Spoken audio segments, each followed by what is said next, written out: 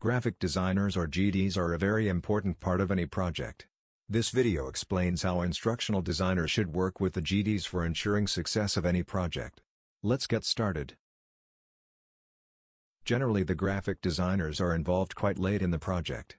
In most of the projects, the work of graphic designers start only after the storyboard is finalized. This is quite late for the graphic designers to provide any value addition.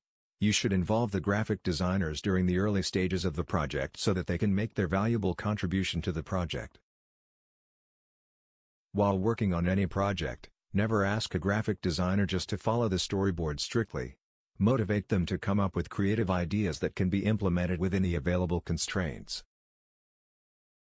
In most of the projects, the graphic designers are not allowed to directly interact with the clients. Let the graphic designers interact with the clients to understand their requirements. Unless they understand the client requirements properly, they won't be able to give apt solutions.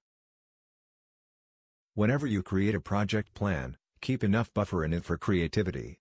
It's difficult for the graphic designers to come up with creative solutions in projects with tight deadlines. At times, the solution suggested by the graphic designers would not be proper or feasible. Remember that graphic designers are also humans. Don't reprimand them for failed creative ideas, as this approach would kill their creativity. Graphic designers are creative people. Recognize the graphic designers who come up with creative ideas. This would encourage them to come up with better ideas for the project.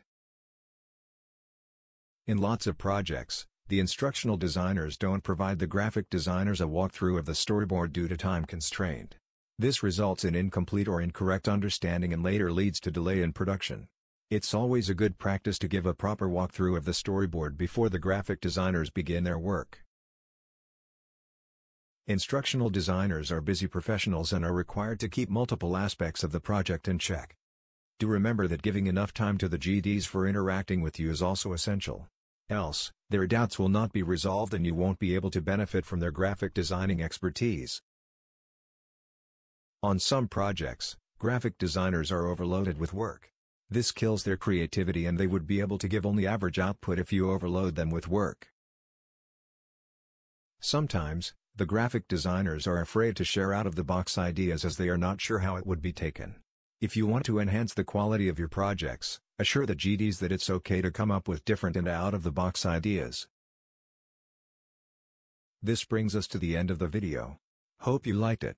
You now know how, as instructional designer, you should work with the graphic designers to ensure success in every project. We would come up with more interesting and informative videos soon.